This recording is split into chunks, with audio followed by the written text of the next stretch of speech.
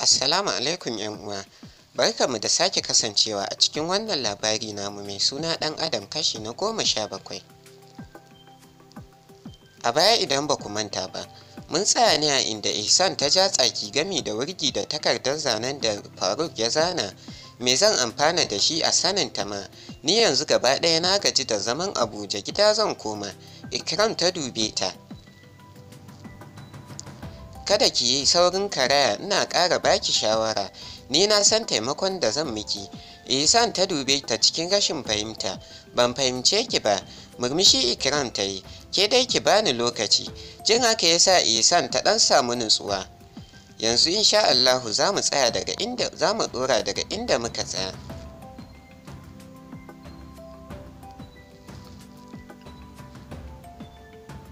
A daidai gaban motar Haidar suka tsaya.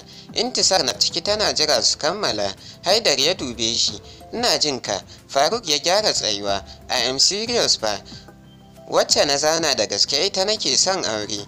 Sai dai ni a wajena ban ɗauki hakan matsala ba. Kamar yadda kuma bana tunanin za ku ƙi farin ciki na. Haidar ya ɗaga kafaɗa kaɗan cikin rashin fahimta. Me ya kawo duk waɗannan? Yarinyar musulma ce? Faruk ya ce mishi. Tana da asali? Ƙwarai kuwa tana da asali. Murmushi ya gami da dafa kafaɗarsa. Idan akwai hakan a gani na babu wata matsala. Gaya min a ina take? Faruk na murmushi shi ma ya shafi sumar shi.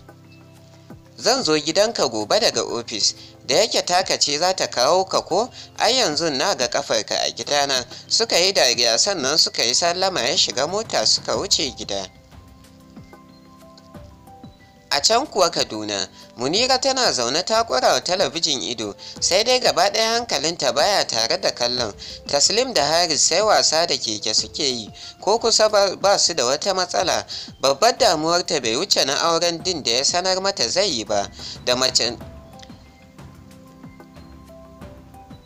sai su share awanni 3 cikin dare suna waya, har yau bata san wace ce ba. Sai dai babu irin cin kashin da ba ta gani daga gurinsu. Tunaninta ya katse sa'ilin da wayarta ta ɗauki ƙara. Ganin lambar 'yar uwarta Atika mai aure a ringim ya sa ta rage ƙarar talabijin gami da ɗauka. Bayan sallama ko gaisawa Atika ba ta bari sun yi ba ta soma magana. Wai kuwa Munira kin san abin da ke shirin samun ki kuwa? Munira ta ƙara gyara zamanta kafin ta saki murmushi mai ciwo. Na sani yaya.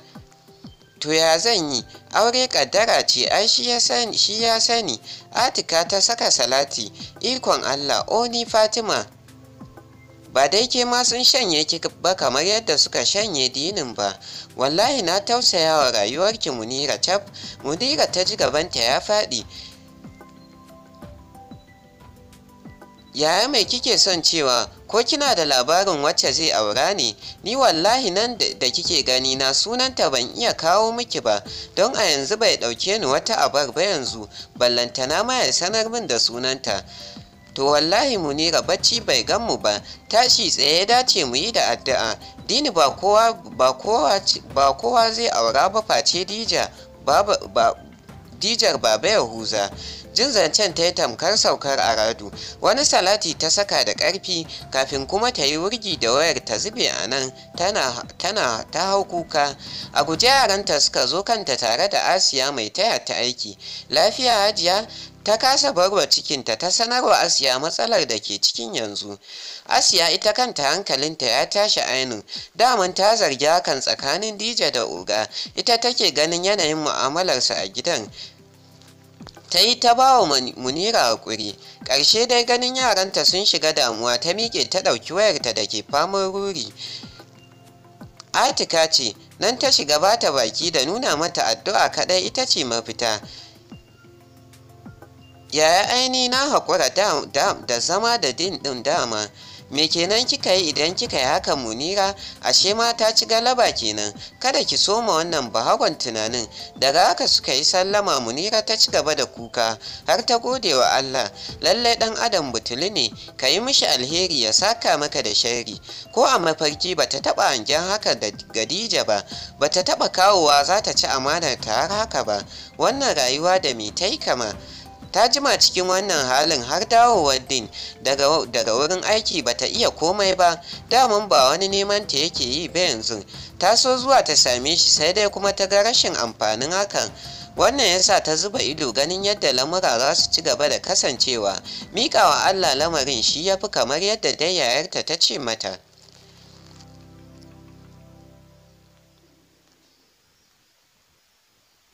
Intisar sanye cikin riga doguwa 'yar kanti, ta ci kwalliyarta daidai misali, ta fito daga kicin ɗauke da kwanukan abinci ta jera a saman tebur inda Haidar da Faruk ke zaune. Ta gaida Faruk ya amsa, shi ma ya gaishe ta, abin ma ya ba su dariya. Ba dariya matar yaya take ai. Haidar ya harare shi da wasa, sai yanzu ka sani? Dariya kawai yayi. Intisar dai bata saba da irin wasan da Faruk ba, don bai fiye sakar musu fuska ba, murmushi kawai ta ɗanyi. Bayan ta gama sabin ɗinsu ta bar wajen, sai da suka kammala ci sannan suka wuce masallaci. Bayan dawowarsu suka zauna a falon Haidar. Haidar ya ɗora ƙafa ɗaya a kan ɗaya. Ina sauraron ka. Faruk ya miƙa mishi waya, Haidar ya karɓa yana kallo, ido waje kuwa yake kallon shi. Wannan kamar ummi 'yar aikin mami. Faruk cikin jin zafin 'yar aikin da ya kira ta ya jinjina kai. Yes, ita ce, a wurina ba 'yar aiki ba ce, budurwar da nake shirin aure ce, ita kuma nake son ta zama surukarku.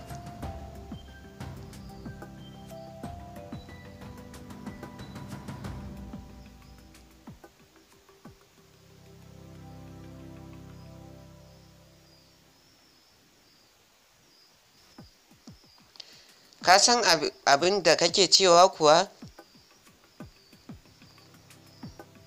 Ƙwarai kuwa ummi nake so da aure. Haidar ya ɗan yi jim kafin ya girgiza kai cikin sauyin yanayi. Ba zai yiwu ba, saboda ita ba mutum ba ce. Faruk ya jefa mishi wannan tambayar rai a ɓace. Haidar ya dafa kafaɗarsa. Cool down mana, ba nufi na wani abin daban ba, sai dai matsayinku ya bambanta. Wannan abu ba mai yiwuwa ba ne, ka canja tunani Faruk, da kamar wuya su dadi su yarje maka. Faruk ya murtuke fuska. Haka kake gani? Haidar da mamaki yake kalli. Kai baka gani? Ya girgiza kai gami da kwantar da kai jikin kujera. Ban taɓa hangen hakan ba, ban kuma sani ba ko don na riga na yi nisa a ƙaunarta ne yasa ban gano ba. Ni yanzu kai na zo ka ban shawarar wanda ya dace da na soma tunkara tsakanin hajiyarmu da dadi. Haidar ya shafi goshinsa yana ƙara duban hoton ummi, sannan ya dubi Faruk. Ka sanarwa dukkansu a lokaci guda. Ni a ra'ayina ban ga aibu ba a auren ummi ba. Na lura yarinya ce nutsatsiya, sannan tana da kyawun hali da na fuska. Matsalar dai iyayenmu, idan sun amince shi kenan, ban san ra'ayin babban yaya da dakta ba. Faruk ya ɗan taɓe baki.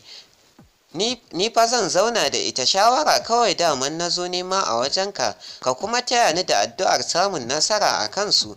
Haidar ya gyaɗa kai yana ɗan murmushi. Insha Allahu mai ummi zan taya ka, amma wace ce H ɗin da ka zana? Faruk ya ɗan yi dariya gami da kashe ido ɗaya. Hasiya real name ɗinta ne, sunan mom ɗinta ta ci, amma ta rasu yanzu. Kai nawan cewa Haidar gami da ba shi hannu suka cafke kamar wasu abokai. Wato komai nata ka sani, duk ta yaya? Faruk ya gutsira mishi labarin ummi ya ɗora da faɗin. Tausayinta ne ya soma rinjayar zuciyata, har na soma jin sonta a raina. Shi kansa Haidar ya tausaya mata. Allah sarki, rayuwa kenan. Kowa da inda Allah ya ajiye shi, babu wanda ya fi wani a wajensa, sai wanda ya fi tsoron shi. Allah dai ya datar da mu. Amin a ɗan uwana, ni bari na ƙarasa gida, waya nake son zuwa na siyo.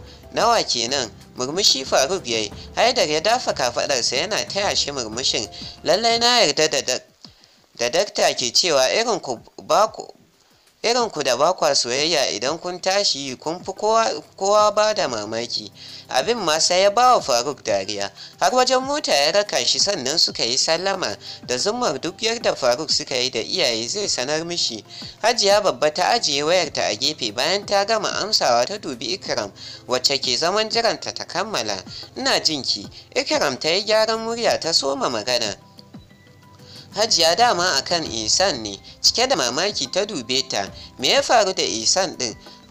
Ko ta gaji da mu ne? A daman ta kwashe tun farkon sanda Ihsan ta soma son Faruk har zuwa jiya ta shirya mishi fati na taya murnar ranar haihuwa. Hajiya Babba bayan gama sauraron ta numfasa, fuskar ta ɗauke da damuwa. Tun ba yau ba na san yarinyar nan tana son Sadauki, sai dai ban ga alamun Sadauki yana son ta ba. Ikram ita ma ta jinjina kai, ta san gaskiya ne abinda babban mama take faɗi. Amma Hajiya ba kya ganin a haka ya aure ta idan ya so son ya shiga shi a hankali? Kina ganin zai yarda? Ba na son abin da za a zo zumunci ya lalace. Matukar aka yi aure ba da son ran ɗaya ba to shakka babu zai shafi zumuncinmu. Abin da ba zan taɓa fatan na ga ranarsa ba kenan. Ikram ta yi mamakin abin da hajiyarsu ta ce, duk da ta san gaskiya ne, amma ai ya dace ta duba alaka. Ita shaida ce akan yadda Hajiya ke tsananin ƙaunar ɗan nata, ba ta son ɓacin ran shi tun yana ƙarami, kamar yadda ta samu labari daga yayyensu. Ta buɗe baki za ta yi magana, Hajiya ta ɗaga mata hannu. Ya isa haka nan, sai na ji ta bakinsa, ba na son na yi mishi katsalandan a lamarinsa irin haka, musamman lamari irin na wannan na aure. Jiki a sanyaye Ikram ta miƙe za ta fita daga ɗakin, ta dakatar da ita. Magana ta tsaya iyaka nan, ban yarje miki sanarwa da Ihsan ba. Ikram ta rasa bakin magana, kai kawai ta gyada, sannan ta fice. Har lokacin mamakin hajiyarsu bai sake ta ba. Ko babu komai na san ai naka ne, sai dai bata san hukuncin da za ta yanke ba. Mintuna kalilan da yin haka, Faruk ya dawo gidan a gajiye, kai tsaye sashinsa ya nufa ya yi wanka, ya sanya doguwar jallabiya ruwan madara da wando kafin ya ɗauki wayar da ya siyo wa Ummi na kamfanin HTC. Ya sanya ta a caji, a ƙarshe ya nufi sashen Dadi. A can ya iske Hajiya suka gaisa kafin su shiga hira da iyayen nasa. Can Dadi ya dube shi. Son yanzu shekarunka 30 a duniya. Ya ci gaba da cewa yanzu ka soma tunanin aure? Ai ina jin ya samu matar aure bai kai da faɗa mana ba. Wace ce ko sadauki na? Murmushi yana mai shafar sumar kanshi. A ina take faɗin Dadi kenan.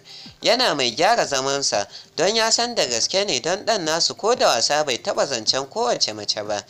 Bata yi nisa da mu ba sosai Dadi. Hajiya da Dadi suka dubi juna kafin su dube shi. Ko 'yar gidan Alhaji Hamsa ce makwabcinsu? Ya yamutsa fuska. A'a, asali ma ita ba 'yar garin nan ba ce. Wace ce kenan? Hajiya ta tambaya. Ya yi shiru can kuma ya sunkuyar da kai. Zan kawo muku ita ku ganta cikin satin nan insha Allah. Suka gyaɗa kai a lokaci guda. Allah ya kai mu. Faɗin Dadi kenan. Faruk da Hajiya suka amsa da amin. Ita kuwa Hajiya ta soma tunanin ko dai Ihsan ce.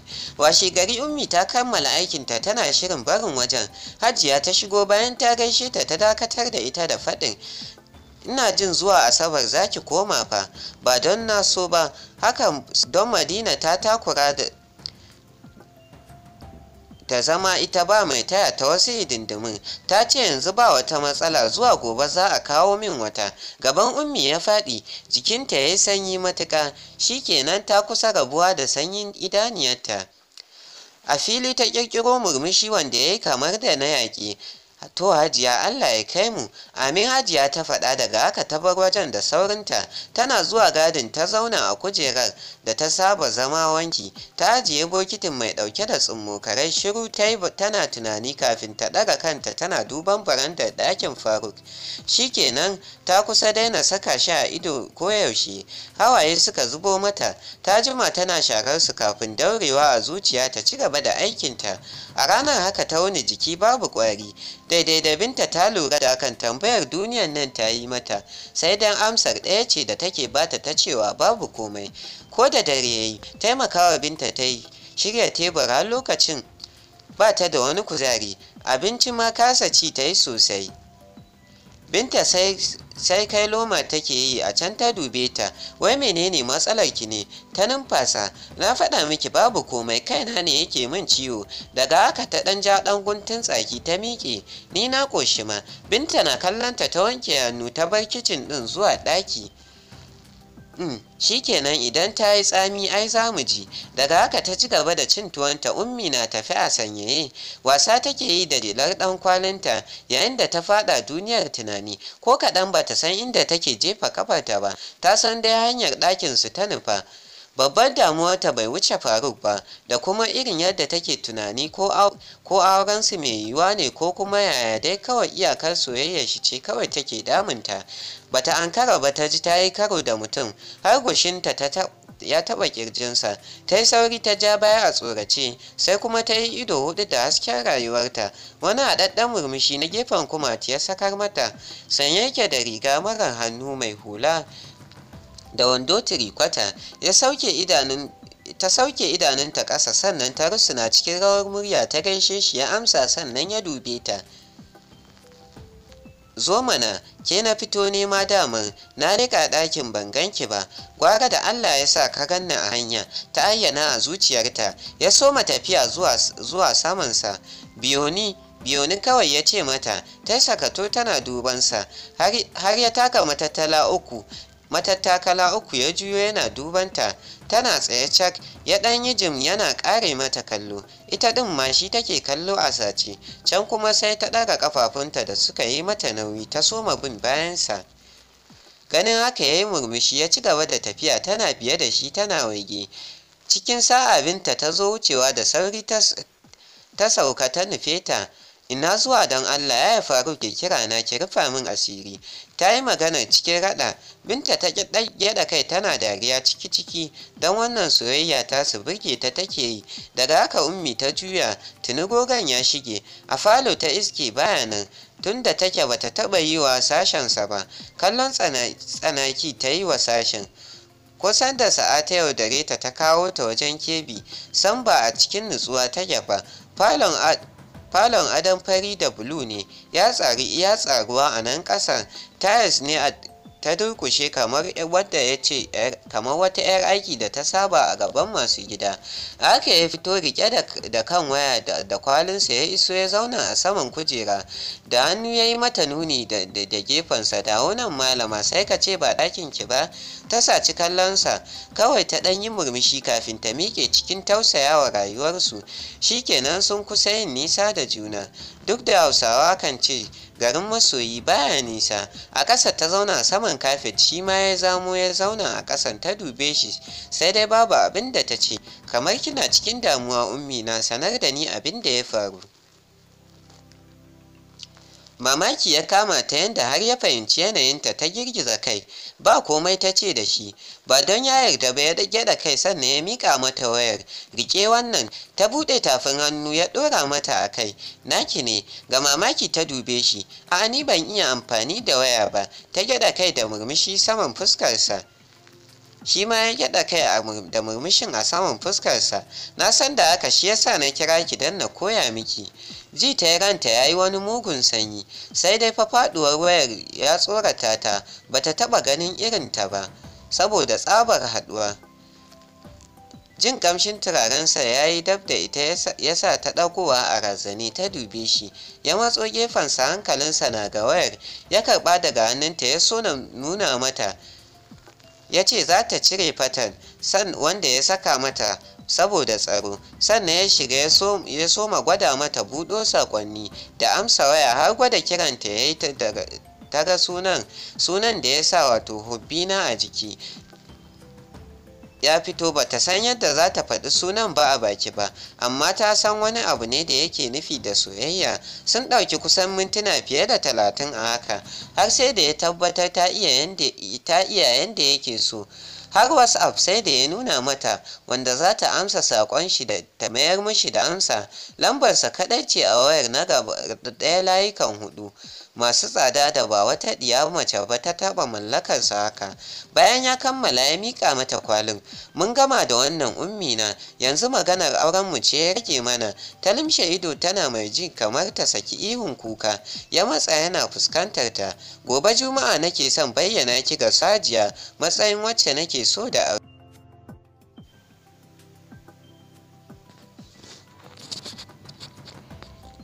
Jiya wata iriyar kasala ta saukar masa, ya rintsa ido cikin kasalalliyar murya ya ce, "Please stop it mana, na tsani ganin hawayenki na zuba Ummi, akan kuma wane dalilin da bai taka kara ya karya ba. Idan kin kasa jarumtar jure ko menene zai zo wanda bana fatan sama. Niyya kike son na yi kenan. A'a ummi, wallahi Faruk ba zai iya ɗaukar wani tsawon lokaci ba tare da Hasiya ba. Na so gajiya, ni ban iya wannan rayuwar ta ɓoye-ɓoye ba. Kuma na ɓoye abin da zuciyata da gangar jikina ke muradi ba.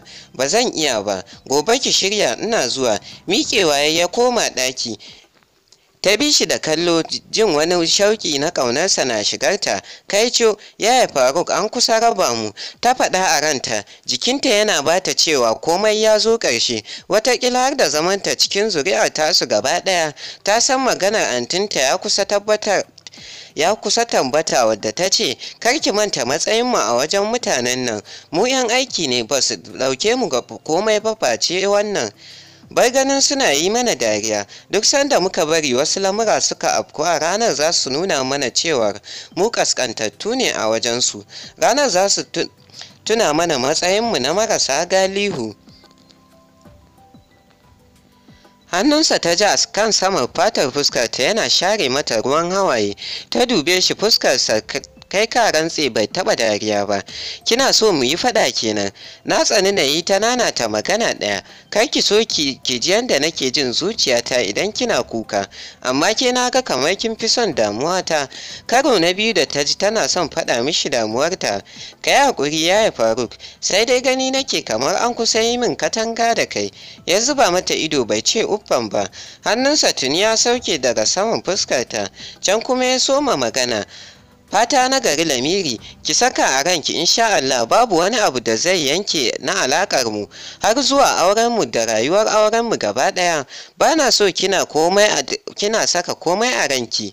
Yau idan da dama kada ki rage bacci, ki tashi mu yi wa junanmu addu'a akan Allah ya zaɓa mana abin da ya fi alheri. Kin iya karanta istihara? Ta girgiza kai. Ban iya ba, sai dai ina da hisnul muslim. Ya gyaɗa kai. Ki yi addu'ar istihara a yau ummi. Insha Allah za mu ga daidai a lamuranmu ga wannan. Ya miƙa mata wata leda. Ta sa hannu ta karɓa. Shi nake so ki saka gobe idan na kira ki a waya, kin ji? Ta gyaɗa kai. Yauwa, daga nan ya sallame ta, ya yi mata rakiya har suka sauka daga matattakala, sannan ya tsaya ta wuce. Zan kira ki, ya faɗa da muryar raɗa. Ta dube shi ta murmusa, ya yi mata alamun kis da baki. A kunyace ta wuce da sauri. Daga haka ya koma sama. Bayan ya kammala dukkan wasu ayyuka, ya soma duba kyaututtukan da 'yan uwa da abokan arziki suka bashi. Sai a yau ya samu wannan damar. Turarurruka sun fi komai yawa, agogo kuma kusan 5 ya samu, wasu kuwa kayan kwalam ne har da katuna kala-kala. Hankalinsu ya kai ga na Ihsan, ya sa hannu ya ɗauka ya buɗe, ƙamshi ya soma ziyartar hancinsa. Wani haɗaɗɗen agogo ne, sai kuma zobe na azurfa. Murmushi ya san da ya ciro da kati mai ɗauke da kalaman so, ya buɗe ya karanta.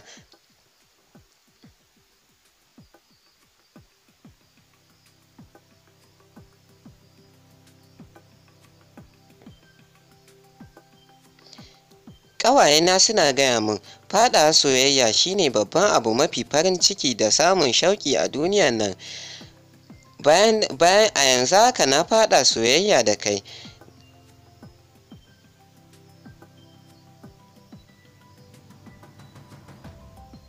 Kuma ina fatan kai ma za ka karɓi soyayya hannu bibbiyu domin mu samu wannan farin cikin na rayuwa tare da kai.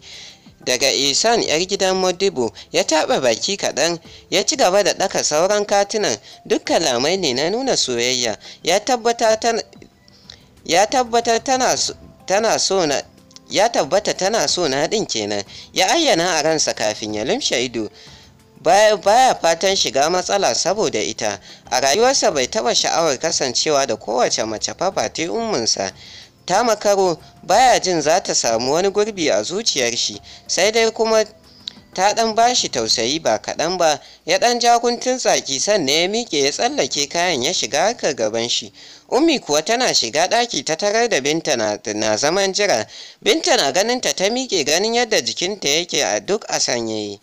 Lafiya? Bata ce uffan ba, sai kayan da ta ajiye saman katifa ta zauna ba ta san lokacin da kuka ya kubce mata ba. Binta wacce ta san dare tana kallon waya, hankalinta ya komo ga Ummi. Me ya faru wai? Ki gaya min don Allah mana. Ita dai Ummi kukanta take yi, ji take yi ina ma yau a ce mahaifiyarta na raye, ta rungume ta, ta rarrashe ta, ta kuma ba ta shawarar da zai taimaki rayuwarta. Allah ya ji kanki Ummana, Allah ya yi rahama a gare ki. Na taso ban taɓa jin ɗumin uwata ba, na taso cikin wahala da tsanani a rayuwa, har zuwa sanda aka maida ni 'yar aiki. Babu wani mahalukin da ya taɓa rungume ni ya ji matsalata, ya rarrashe ni ya yi min addu'a cikin shaƙiƙaina. Babana bai taɓa ta rana ya yi min faɗa a kan rayuwa ba, ko sau ɗaya bai taɓa sakar min fuska ba, asali ma ƙyamata yake yi. Bai taɓa tambayar Ummi ko kin ci abinci ba, Ummi ko zan sa ki a makaranta, Ummi ki kula da kanki, Ummi ki tsare mutuncinki. Ko sau ɗaya babu wani cikin 'yan uwana da suka taɓa nuna min kulawa da ƙauna. Babu su Ummana na san da kina raye da wasu lamuran za su yi sauƙi a gare ni.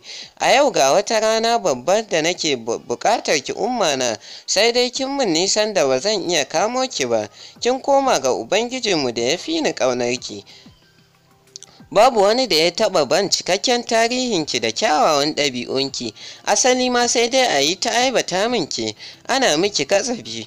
Na yi rashin ki Ummana, Allah ya yi rahama a gare ki. Daga haka ta ƙara sautin kuka mai tsanani, ta cikwikwiye jikinta wuri guda. A rayuwa ko da a gaba wata sila ta sa antinta Amina da 'yar uwansu juya mata baya, ko da shi ma Faruk zai juya mata, ba za ta taɓa mancewa da tarin ƙaunar da suka nuna mata ba. Sun nuna mata ita ma ɗan adam ce kamar kowa. Faruk ya gwada mata cewar ita ma ta cancanci komai a rayuwa, ya ɗauke ta a mutum. Hakanan danginsu gaba ɗaya, banda matsala ta Ihsan da take da kishiyar Mami, babu wani wanda take fuskantar matsala a tare da shi banda waɗannan. Babu wani abu da ta taɓa fuskanta na cin zarafi cikin zuri'arsu. Wataƙil a gobe zama da su zai ƙare. Ta ɗaga kai tana mai duban ɗakin, shashshekar kuka take ta yi. Yana tunasar da ita cewar ba fa ita ɗaya ba ce a ɗakin. Ta kai duba ga Binta, kuka take yi ƙwarai. Ta share hawayenta tana mai dukar da kanta ƙasa. Me ya faru Binta?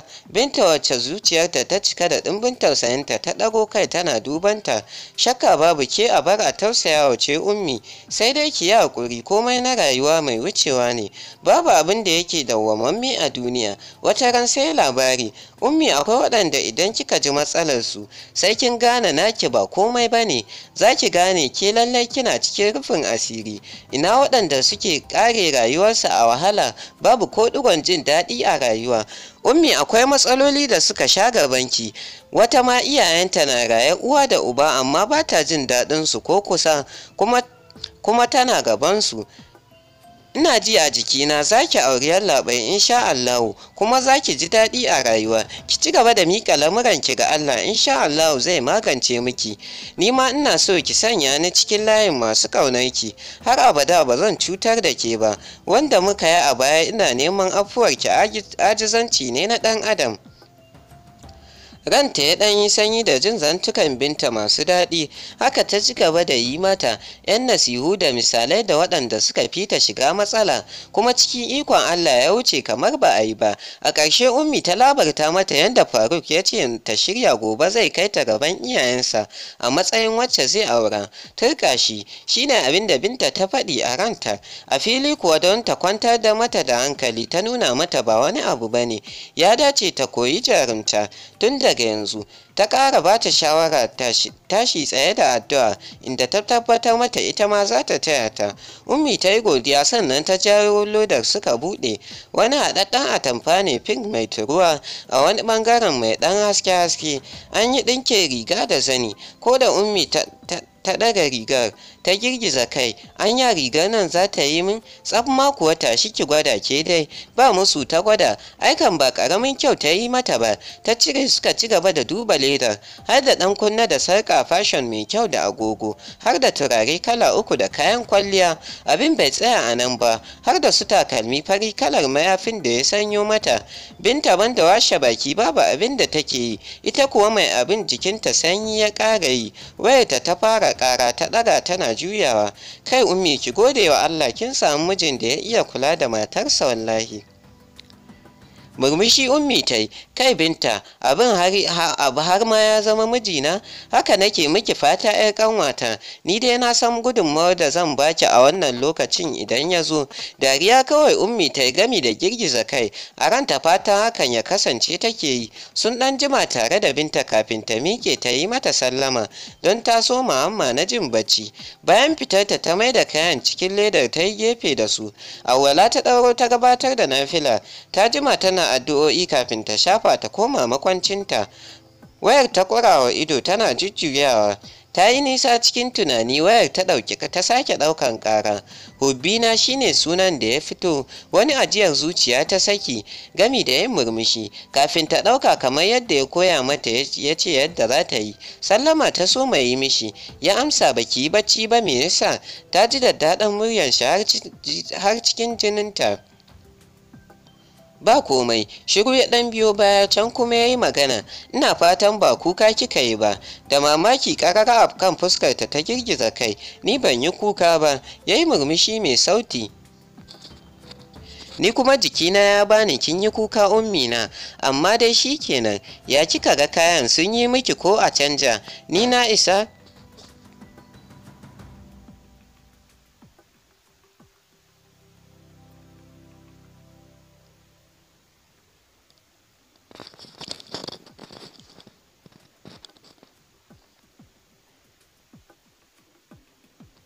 Ni na isa na ce ba su yi ba, ta faɗa a zuciyarta ba tare da sanin ya fito fili ba. Har kin yawa ma in dai a wajen Umar Faruk ne. Ni ban ajiye ki nan kusa ba fa, amma yanzu duk ba za ki gane hakan ba sai bayan aurenmu. Ta limshe ido tana mai jin wani ƙaunarsa sabuwa fil a cikin ranta. Ina ma hakan za ta faru ya faru. Furucin da ya yi mishi daɗi, ya fahimci ta soma sakin jikinta da shi. Zai faru insha Allahu ummina. Ki kwantar da hankalinki har zuwa ranar da Umarul Faruk zai mantar da ke dukkan bakin ciki da izinin Allah. Ranar da za mu kasance mata da miji abin so da alfahari. Matukar ni ne mijinki ba zan ƙara barinki cikin hali na damuwa ba. Wataƙil sai kin gaji da ni, don daga ranar da na aure ki na daina zuwa aiki. Dariya sosai ya bata, sai gashi ta shiga yin ta kwarai kuwa. Ya limshe ido gami da ƙara rungume ɗaya daga cikin fulan da ke hannunsa. Shi kaɗai ya san yadda yake jin dariyarta. Ta tsaye da dariyar cike da jin kunya. Murya kamar na wanda baya son magana ya ce, na so a ce kina gabana kike dariyar nan ummi. Yana daga cikin abin da ban taɓa gani ba daga gare ki, kuma zan so na gani. Ta sunkuyar da kanta tamkar yana ganinta. Ta wasa da igiyar hular shet ɗin da ke jikinta. Sai da safe ya Faruk bacci nake ji. Ko na zo, ta zaro ido kamar yadda ganinta ya yi yar dariya. Matsoraciya, na tabbatar kin tsorata. Shikenan sai da safe, ki yi mana addu'ar fa. To ta faɗa. Daga haka suka yi sallama, ta bi wayar da kallo tana murmushi, a ƙarshe ta ajiye ta a gefe. Miƙewa ta yi nafila sannan ta karanta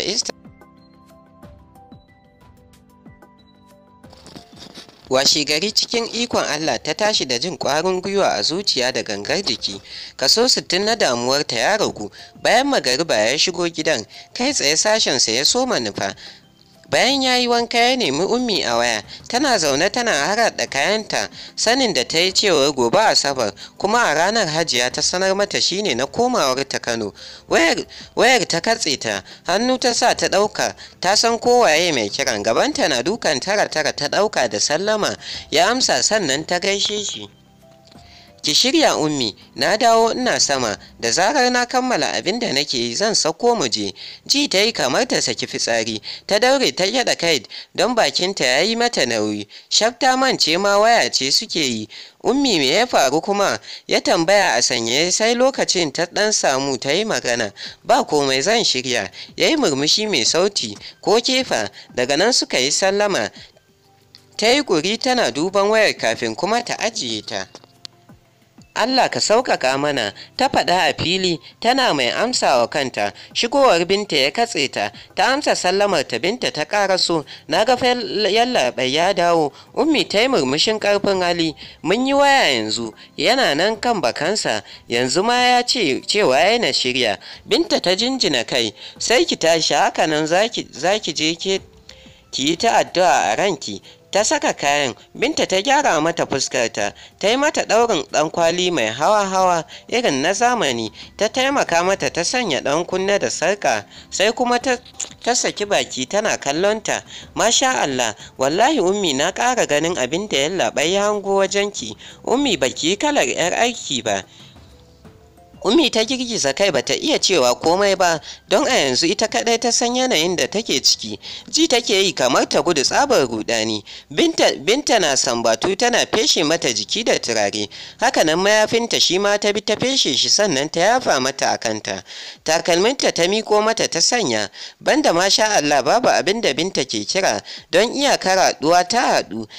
Kai ka rantse ɗinkin auna ta aka yi, ni ganinki nake yi kin saje da mutanen gidan, babu wani bambanci. A nan ne ummi ta yi murmushi, don gani take yi kawai zolaya ce da Bintan take mata.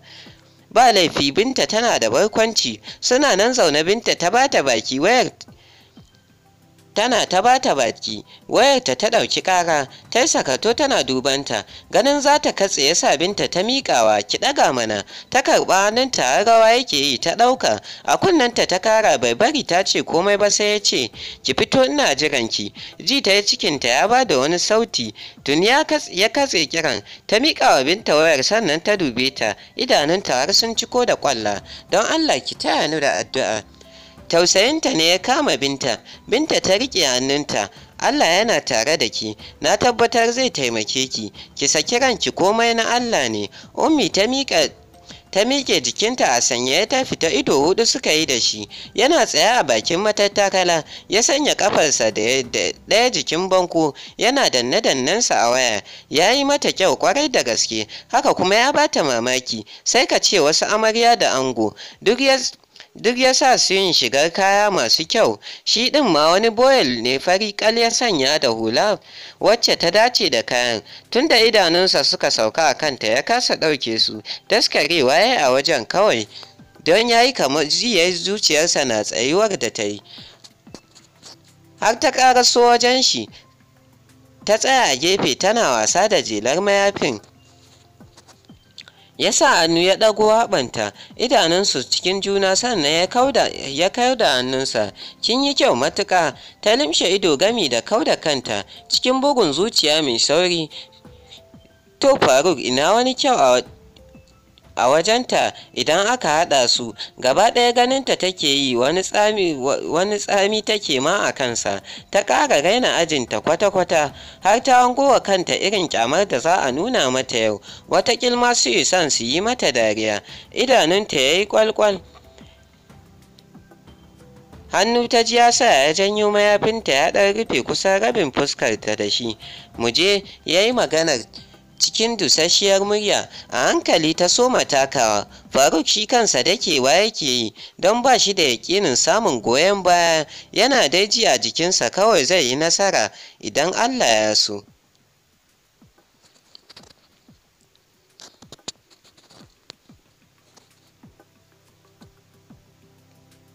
To uwa, muna godiya sosai da sosai. Sai Allah ya haɗa mu a daren yau domin jin ci gaban labarin. Muna godiya da goyon baya da fatan alheri da kuke ta yi mana a koda yaushe. Na gode. Ni ne naku Abdullahi Muhammad Sani Abba Effects. Nake fatan kasancewa da ku an jima da daddare don jin ci gaban labarin. Mun gode.